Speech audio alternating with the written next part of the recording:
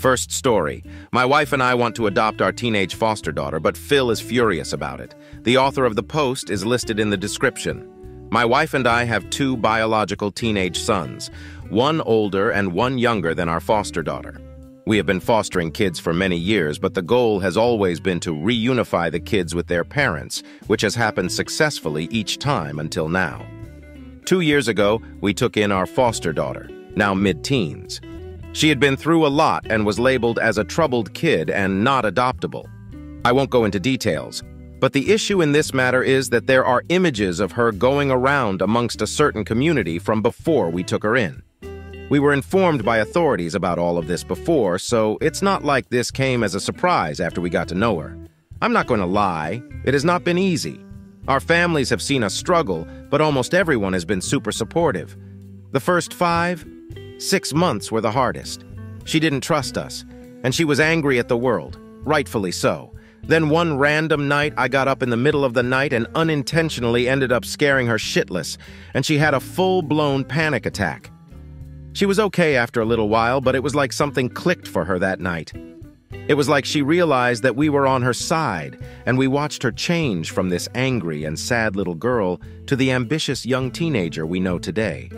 It started with her telling us thank you for everything we did, small things like driving her to practice, and she said it with a smile on her face. It was so amazing to see her feeling better and not so lonely anymore. From there, everything changed.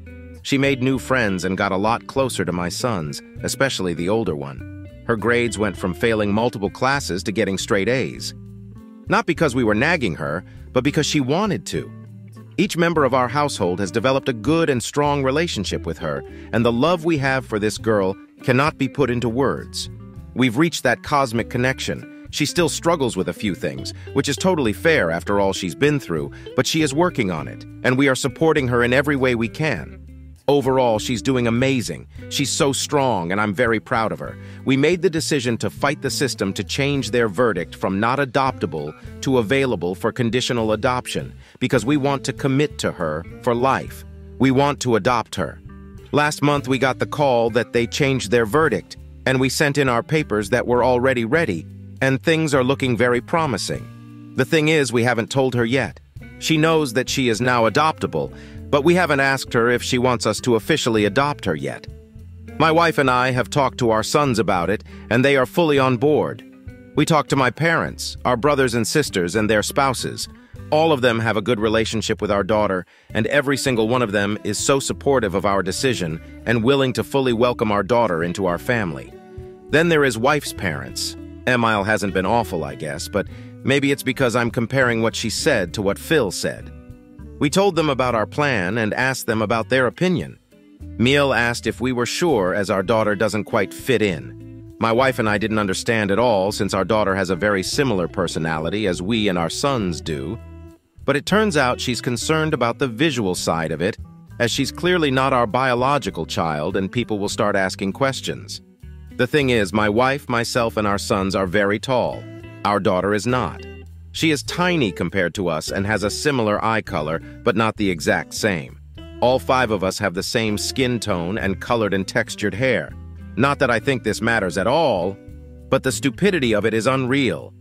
Apart from height, she could pass as our biological daughter, so I'm starting to think this is a lame excuse for something else. I told her that people would ask questions no matter what, because even if our daughter was the spitting image of my wife, it's not like she suddenly gave birth to a teenager 2 years ago. And the answer to any question is very simple.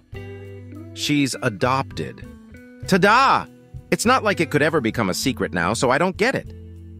Miel didn't say much after that, but it was very clear she was not on board. Phil hadn't said anything, but he didn't seem excited at all. I asked for his opinion, and he just stared at us for a minute, and then he said, "Don't do this to yourself and our family." It's safe to say I was confused, but I had no idea what to say. After a few more seconds, he went off. He started talking about their family name, and he didn't want that ruined by a little while, and what would people think if they saw these images floating around on the internet? I was stunned. My wife couldn't find any words either and started crying before she just left. I didn't say a word while Phil finished ranting, but 1,000 thoughts went through my head. Eventually, he stopped talking, and I still had trouble finding any words to say. I just told him, "You are sick," and I left too. My wife is destroyed after hearing what her father thinks about our daughter. We have no idea how they know about these images, as we haven't told anyone about it. I'm 100% certain my wife didn't tell them, as their relationship is not that great. My wife is closer to my mother than her own, so that wouldn't make sense. We have tried to hide this from the kids since this happened, but my older son sensed something was very wrong and asked about it. I told him our conversation with Ilis about adopting our daughter didn't go very well and they weren't supportive. He wanted to know why. I told him I couldn't tell him, but that it was serious and promised to talk to him about it in a few years when he's an adult. And I assured him that our daughter didn't do anything wrong. Our plans haven't changed and that it's Phil who is being unreasonable. My son told me that our daughter told him a few months ago that she didn't think ILs liked her very much, especially FIL. This happened 2 days ago and we haven't spoken to them since. I'm not sure I even want to try TBH. For me, this is going no contact worthy. I want nothing to do with them. My wife is in pieces and has mentioned that she doesn't want them in her life after this. This has tainted our adoption experience for sure. I'm afraid, though, that if we piss Phil off even more, that he will start talking to our family about these images. I do realize that he will look like a pig in everyone's eyes, but I would like to spare our daughter from everyone knowing about what's out there. I usually talk to my mother about heavy stuff in life, but I cannot talk to her about this without feeling like I'm exposing my daughter by telling my mother more than I want to for my daughter's sake. Internet strangers, I have no idea what to do from here. How do I go about the situation with FIL without creating more mess than absolutely necessary for my daughter? Edit to add, just to be very clear, there's no doubt in our minds that we still want to ask for our daughter's permission to adopt her. Our relationship with our daughter will not change no matter what FIL does or does not do. I realized from the first couple of comments that it became unclear after the FIL incident. Sorry about that. Edit to add 4H later. I'm glad to see I'm not the only one hopefully reading too much into this. I think you have verified I'm not crazy. Wife and I had a brief talk after I posted and have decided to talk to her brothers and sister first about FIL's comments. It will be a hard conversation, but it needs to happen. Before I could get to it, my wife told me she wants to report the situation with her father, knowing about the images of our daughter. Right now, we don't know what that looks like, but it has simply not been possible for him to gain this knowledge legally. There is a culprit for sure, but we will leave that to the authorities for now. Thank you for giving me a reality check. And thank you for your encouragement. We need it right now. Comments. Commenter. I think your decision to adopt or not isn't going to be the trigger for FIL to tell people. If that was his goal, he has probably already started telling people. I think you should remove FIL from your decision-making process and just worry about what's right for your family. And I agree, this is definitely a good reason to go no contact. Commenter. Personally, I'd call the cops and ask them to find out how Phil knew about his daughter's abuse pictures. Commenter. In what state do they label kids legally as non-adoptable? Or do you mean the parents' rights were terminated now and you're just using really strange language to describe the legal status? Oop. No, the parents' rights were terminated many years ago. To my knowledge, not adoptable is not a legal label anywhere, but I could be wrong. In our agency, my understanding is available for adoption means their caseworker is actively looking for adoptive parents for these kids. Not adoptable are kids that the agency deems to be too risky to place permanently with a family because of one thing or another, or kids that do not want to be adopted. So their caseworker is not looking for adoptive parents for these kids. Our daughter was in this group because she was completely closed off and non-cooperative. She was angry and hated everyone and everything and did not want to be adopted. Available for conditional adoption kids caseworker looks for adoptive parents. But the kids usually have some sort of ongoing issues and are harder to find parents for. In our case, it's really important for our daughter to follow up on her for years to come, because, for example, the risk of her becoming depressed, suicidal later because of her past, is relatively very high. If we adopt her, both we and her therapist are required to report back to the agency every 4 months about how she is doing until she's 18. And if she's not doing well, and we're not getting her the help she needs, the agency has the legal right to intervene. Oh, and for the adoption to even go through to begin with, there are several extra requirements for us as a family compared to what is standard. Update, 6 days later. I wasn't prepared for my last post to blow up like it did. I am so thankful for everyone's support. It can be hard to see how messy a situation is when you're in the middle of it, and so emotionally involved as I am. So I appreciate everyone pointing out a lot of worrying details. These last few days have been a whirlwind. I have realized how messed up the situation is, but at the same time, people around us have shown how far they are willing to go to protect our little girl and how loved she is.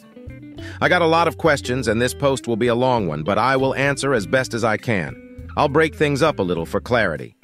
ILs and wife's siblings. My wife and I decided to cut the ILs off completely. There is no coming back from this. We talked to her siblings about it to give them our side before they hear FIL's messed up version. We told them what our daughter has been through without giving details of C. They don't normally show emotion that much, it's just how they were raised. But even my oldest BIL, who is the toughest of them, had to dry his eyes a few times during the conversation. Understandably. We told them about what happened with the ILs when we talked to them about adopting our daughter, and they were pissed. They agreed that this needed to be reported, and BILs wanted to be included in what was going on from there. FIL and the legal situation. Long story short, both MIL and FIL went in for questioning. For now, it looks like this happened through gossip. I'm not exactly sure if the authorities have figured out all the details yet, but I will stand back and let them do their job. Some of you mentioned that child victims of these sorts of crimes are often moved to new environments for their own safety and protection. This is the case with our daughter. But if there are leakages in the system, all that work will be for nothing, and the children who are promised a second chance at a normal life will have their whole lives ruined once again. That means this is a much bigger issue than this one incident. LE investigators are taking this very seriously, and we do trust them. FIL's explanation and electronics. My BILs and I tried to talk to Phil about his opinion of my daughter. He did repeat what he said the other day and doubled down. FIL did use God and the Bible a lot as reasons for his opinion. I don't want to blame religion because I know a lot of religious people who are amazing human beings, and none of them would ever say gross stuff like this. Oldest BIL gave Phil a lecture. He was told that it's more than enough that FIL's children think he is a misogynistic piece of shit. They don't need to think he's also a predator prying on young children. There may or may not have been a threat or two mentioned about exposure. Seriously, this man, BIL, is the calmest, most loving human I have ever met. Every child in the family loves this guy. I've known him for almost 20 years, but that night he showed a side of him I had never seen before. I would have pissed myself if he was in my face like he was in FIL's. FIL willingly gave LE every single piece of electronic device to clear his name. Even every VHS tape was given up. If everything is clear, he will be given everything back, so hopefully he doesn't have anything to worry about. My lovely wife. I'm NGL. My wife is struggling. She is in pieces after her parents' reaction. They are wrong in every way possible, and have been wrong in many other ways through the years. But it seems like this was her breaking point. Like she realized that there is no hope that her parents will ever become the parents she wished for. My parents have always known her relationship with her parents wasn't great, so they have stepped up for her a little differently than my siblings' partners. My wife has a good relationship with my parents, and I did give them a little heads up that there is stuff going on and my wife is struggling. My mother has been coming by every day just to check in, to talk, and to give my wife an extra hug. She made dinner a few times when we were busy, and my father has been giving the kids rides to either school or practice/games every day. They have taken a huge load of stress off my wife and me so we could concentrate on what is going on right now without worrying about the kids. After a few days, we told them how inappropriately my FIL had been talking about our daughter. My parents know about our daughter's SA, but nothing more and no details, and that we are cutting them off for good. My parents are awesome, and they love my wife almost more than me, and promised her to step in, not just for the kids, but for her as well. So in time, I believe my wife will be okay. We will get through this together. My wife and her siblings. I don't like the saying, the apple doesn't fall far from the tree. My wife and her siblings are the total opposites of their parents. They are amazing people, and they are raising their kids to be amazing people. Their parents suck, but they came together and broke the circle. Sometimes the apple rolls away from the tree. The rest of the extended family, my wife and I, are both close with all of our siblings, and we do live in a relatively small enough town that everyone knows everything about everyone BC of gossip. So we sort of had to include my siblings and our siblings' spouses. We told them a very short version of what was going on, that yes, we are cutting the ILs off because they are not supportive of our decision to adopt our daughter, and FIL had said some very rude and inappropriate stuff about our daughter, and MIL was on his side, but out of respect for our daughter to please not ask questions without reasons. And we encouraged everyone to come to us directly if there were any rumors or anything going on. Everyone is very supportive, and they agree that our daughter deserves privacy and respect, and that the ILs are assholes. Why we included so many people in our decision to adopt our daughter? I got a few skeptical but fair questions about why we asked for people's opinions about the adoption. I get the skepticism, and that is partially on me for not explaining that part very well. It was not so much that we wanted our extended family's opinion and approval, but more so that we knew where everyone was in regards to welcoming our daughter as a permanent member of our family. She is in her mid-teens, and we have only known her for 2 years. That's a lot of life to live before coming into our lives. It's not the same as welcoming a baby or a toddler into the family. We never got to take her to the park to play with her brothers and her cousins when she was a child. She wasn't present at family birthdays growing up. We didn't experience her first day of school. Every Christmas Eve, when we were watching Home Alone with our boys growing up, she wasn't there. All of a sudden, there's an extra teenage niece, cousin, granddaughter, and that might not come naturally to everyone. Our boys have a close relationship with my parents and their aunts, uncles, and cousins, but although everyone has welcomed and loved every single one of our foster kids, everyone knew these kids already had parents, grandparents, aunts, uncles, and cousins, and our family always respected that. Our daughter has never had any of that. She was truly alone in this world when she came to us. She is now in the process of gaining a shit ton of family that she never had before. That's a lot to take in as a teenager. Our intent is to guide and help her as much as we can in her relationship with everyone in our family. But to do that, we need to know what kind of relationship our family is ready to have with her. That's why we asked them, and we are thankful that they are so welcoming. I know I said my wife isn't very close to her parents, but they did have a relationship before this shitstorm started, and they would become our daughter's grandparents. I don't know if it's right or wrong to include them given the relationship wasn't that great to begin with, but I'm glad we did so they had the chance to show their true colors before our daughter got the chance to bond with them as her grandparents. The dark side in general. I'm going to be very vague here. Partially to protect my daughter, and partially because I simply don't have a lot of info. Our daughter was a part of a larger case, Circle, that was uncovered a few years ago. She went through this hell for years. The FBI was all over it when these people were discovered, and the people behind this case are in prison thanks to them. The problem is that the circles that are distributing the material are very complicated. Even though a lot of the material was found and locked down back then, given the amount of material and the time span, there is just no way they got it all. Sadly, this is the case in most cases when digital material reaches these online circles that distribute it worldwide. I do want to say I have so much respect for the people working on nailing these sick animals, as it is incredibly hard mentally to do what they do. Our daughter in this shitstorm, I have to admit, I don't know what is right and what is wrong to do about informing our daughter about what is going on. But we did ask our caseworker to have a meeting with our daughter's therapist so we can find the best way to go about this together. The four of us have had regular meetings these last 2 years to make sure we are all on the same page and work together. These people are awesome and put their hearts into what they do, so I'm sure we will figure this out as well. Our daughter's adoption process. After our daughter turned her whole life around and came out of her shell, we noticed more and more how well we fit together as a family. Don't get me wrong, my wife loves our boys, but it has been a whole new experience admiring her bonding with our daughter over girl stuff. I am a real dad jokes kind of dad. While our boys just laugh in my face when I bring my best work, our girl rolls her eyes and scoffs at me while trying to hide a smile. Our boys really know how to wrap their mother around their little finger while I see right through them. But this girl melts my heart. Her please combined with the puppy eyes, and I am sold while my wife is a hard ass. I guess that's what they mean when they talk about the typical difference between having boys and girls. Anyway, we brought it up with our caseworker last year that we were interested in adopting our girl. She walked us through what that would entail, and we were up for it. Our daughter has been talking to her therapist and her caseworker throughout the process of changing the verdict to available for adoption, and she knows we are wanting to adopt her, and we were only waiting for the last paperwork to go through before we could ask for a court date, and she has told both of them she wants us to adopt her. After all the mess she has been through, it's important to her to have a sense of control over her own life, so we did make sure she knew it was coming, but at the same time, we wanted to make this really special for her. That's why we chose to do it this way.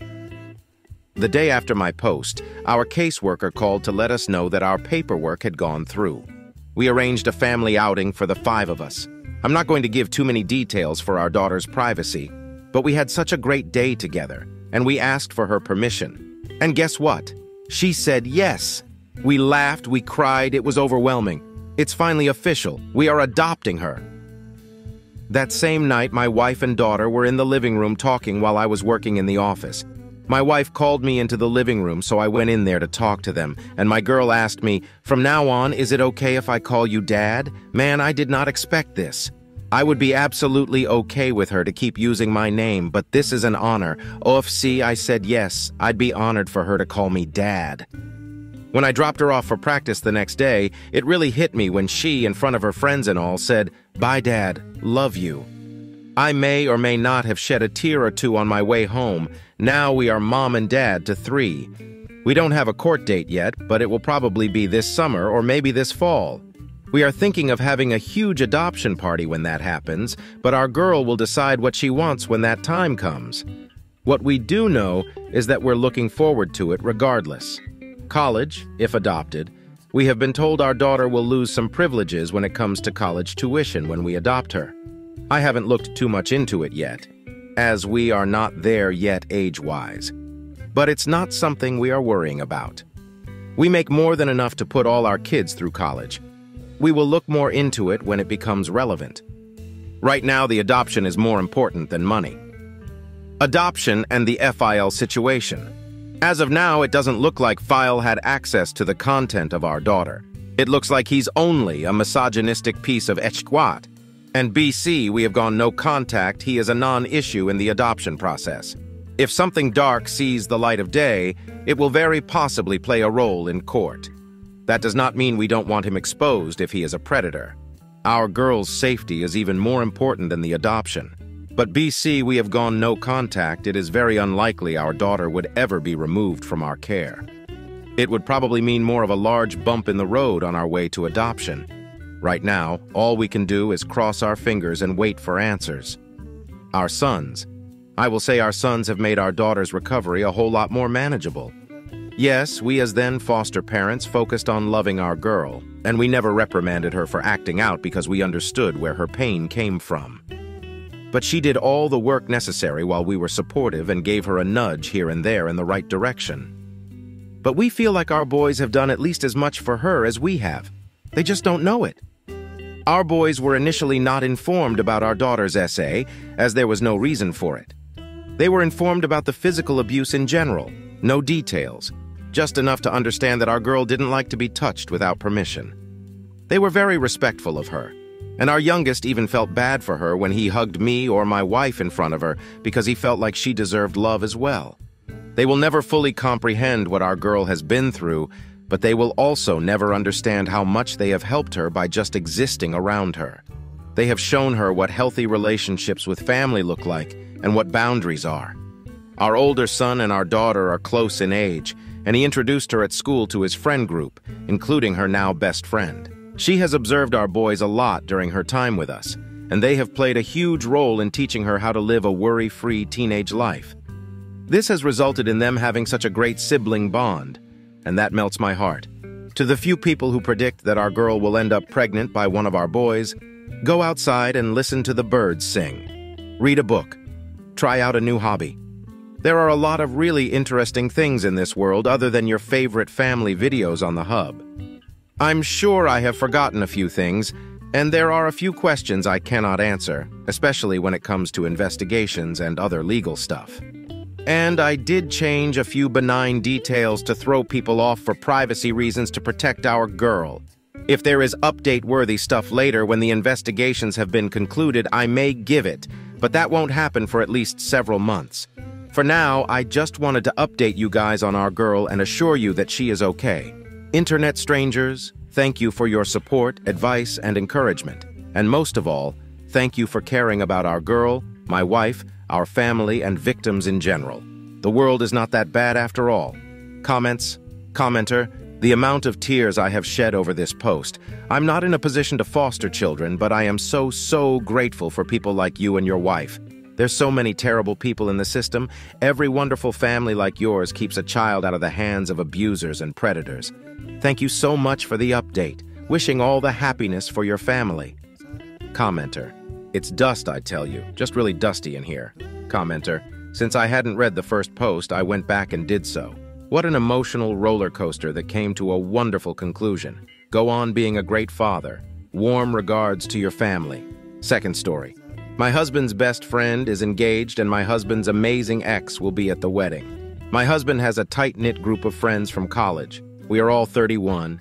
His best friend Tim just proposed to his girlfriend and I'm really excited for them, but I'm not excited about my husband's ex, Jenna. I'm ashamed of how insecure I have become as a result of her presence overshadowing my marriage. She and my husband dated for a few years, then he got accepted to a grad program on the West Coast, so they split amicably and remained friends because she didn't want to do long distance. He moved and we met 3 years later. After we got married, we moved to the East Coast and bought a house, and our son was born last summer. Jenna is amazing. Everyone tells me so. My husband's friends, his family, and especially my husband. After we'd been married for a year, Tim told me that it was so weird that my husband ended up with me because everybody likes Jenna more. When I brought this up, my husband didn't disagree. My husband clearly views her as the one that got away, and she has become the third person in my marriage.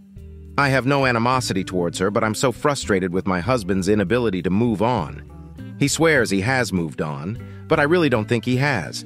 He has told me about the effort he put into their relationship, and the contrast with our marriage makes me so sad. For instance, he was so proud to plan a massive surprise party for her 21st, but he didn't even acknowledge my 30th.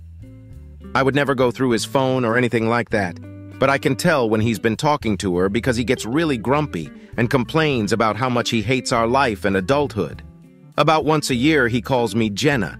And this always prompts a big fight because he says we're both people he's been in a long-term relationship with, and I shouldn't be offended to be in the same mental category as her because she's so amazing. We are very different. She is thin and blonde. I am a curvy, athletic brunette. She earned a degree that actually makes money, and I'm an English PhD. She is incredibly fun and the sweetest person in the world, and I'm always tired because I'm bogged down by the responsibilities of baby, pets, house, jobs. She loves to drink, and I can't remember the last time I drank. She is also married now, and I doubt that someone so amazing would be trying to cheat on her amazing husband. When we were on the West Coast, Tim vetted him for my husband, who was grumpy to hear that Jenna's husband is nice, successful, and attractive. I think that my husband really misses the freedom of being in college and resents the adult responsibilities that I symbolize: mortgage, baby, eating healthy. I feel so much shame and guilt about not being able to make him happy. Things have been rocky since our son was born. My husband has debilitating ADHD that renders him incapable of finishing chores or finishing feeding our child. And this has caused huge fights because I'm doing 95% of the household care and child care. I have 2 part-time remote jobs and my husband works full-time. I often end up working from 10 p.m. to 3 a.m. just so I can finish my work because I'm doing all the baby stuff. Jenna lives about 5 hours away and I haven't met her yet, but she will of course be invited to the wedding. Tim officiated our wedding and my husband will definitely be in the wedding party. I really don't want to be in the same room as Jenna. My husband is so grumpy after just messaging her. I can't even imagine how grumpy he would be and how awful I'd seem in comparison if he was talking to her in person. I'm still not used to my post-baby body and I look awful. I don't think she would cheat on her husband, but I think that seeing her for the first time in years would just cement for my husband that he regrets the path that his life has taken. I'm trying to think through options and choose the one that would cause the least drama. Option A. I talk to my husband about this, inevitably leading to another massive fight. Option B. I don't express any of this to anyone, and on the day of the wedding, I feign illness. Option C. I talk to Tim's fiancée, Anna, and ask her to seat us far apart. I hate to involve other people in this, and I think Anna would enjoy the drama of us sitting together. Plus, this still doesn't prevent my husband from hanging out with Jenna. Option D. I explain to Anna that if Jenna is going, I will not be able to attend for my own mental health, but I will do something really generous for the couple and also take them out to dinner so that the four of us can celebrate their engagement/marriage. I think Anna would just fan the flames of drama. I'm trying to emphasize that I have no ill will towards Jenna, and I don't want to deprive the group of college friends from a wonderful day of celebrating together and reliving the past. I just genuinely feel that my presence would ruin it for them, and I would feel even more down on myself. My husband and I are in marriage counseling, but he doesn't want to talk about anything that would make him sound like the bad guy. So we just end up talking about how my anxieties and insecurities are burdensome to him. I am so sad and ashamed.